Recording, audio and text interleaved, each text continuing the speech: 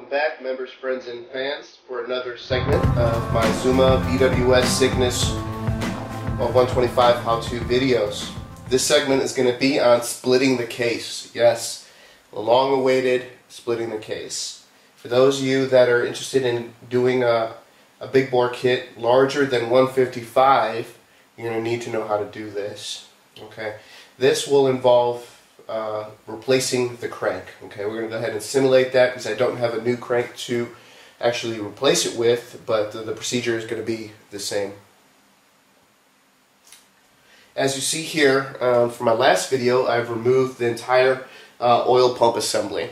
Okay, you need to do that because the manual shows only 8 screws on page 5-65. It shows 4 on the top and 4 on the bottom, but it does not illustrate that there is a bolt here that goes all the way through to the other side of the case that must be removed in order to do that. Otherwise you risk damaging the inside. And when we open it up, I'll show you exactly which one that is. Okay, in order to accomplish this, you would have had to completed all the steps listed before on page 5-63, starting with order number 1, 2, 3. To be honest with you, I had a very hard time removing this center stand bolt. It actually goes all the way through. It's more of a cylinder that goes all the way through because it was completely rusted and fused to the case. So I just went ahead and cut it so I didn't have to spend a whole bunch of time on it. Again, because I'm deployed here, or stationed here rather, I don't have all my tools available. I wasn't able to bring everything because of the weight. So I just went ahead, grabbed a hacksaw, and just cut it through just for time's sake. Okay, let's begin the process. Okay, in order to do this video, you need a couple of tools.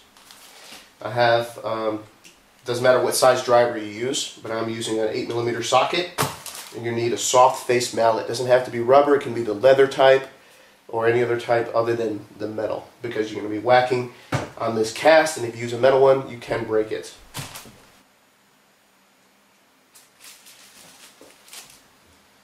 Also with us today is some Laun Dunkel, good local beer here,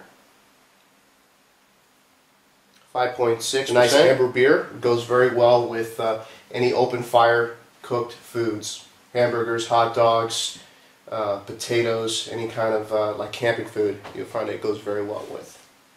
Alright, on to splitting the case.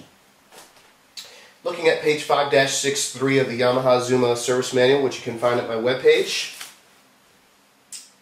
it covers the parts for disassembling the case. Okay, you need to complete all these steps. Make sure that you remove the center stand in order to do this.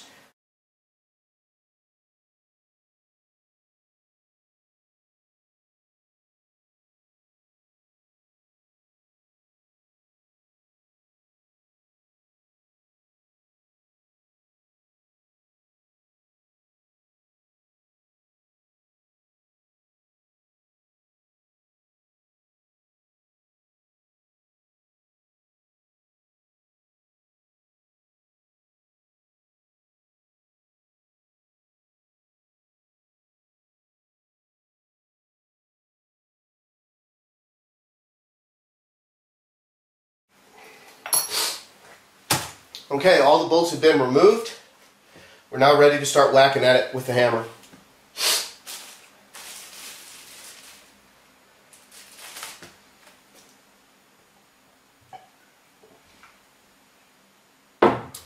Good beer.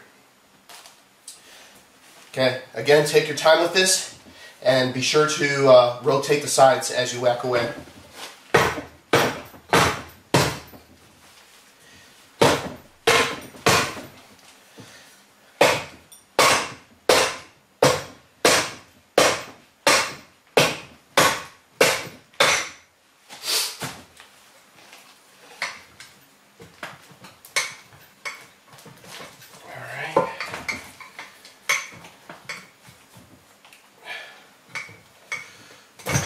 And there we go.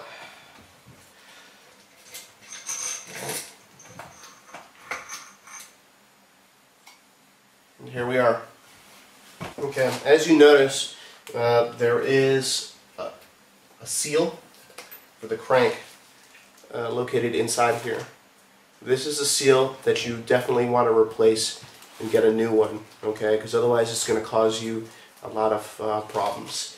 The seal consists of a very thin rubber membrane of the crank from this position. Will probably damage the seal, so it's going to cause you leaking problems when you go to reassemble your motor. It can be fixed from the other side after removing the CVT, but I'd say just go ahead and replace the seal before you have a problem with it, as the manufacturer indicates in the service manual. To remove the crank, that's done simply by propping it up, trying to get in a position where you can see.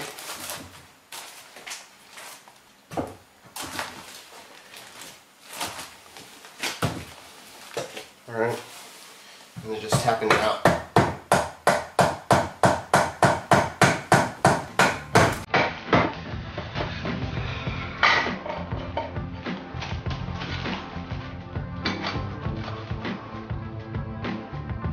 Alright, and that concludes disassembling the case halves. So next time, I'm going to show you how to put this back together. Thanks for watching, and please subscribe. To remove the crank, that's done simply by propping it up, trying to get in a position where you can see.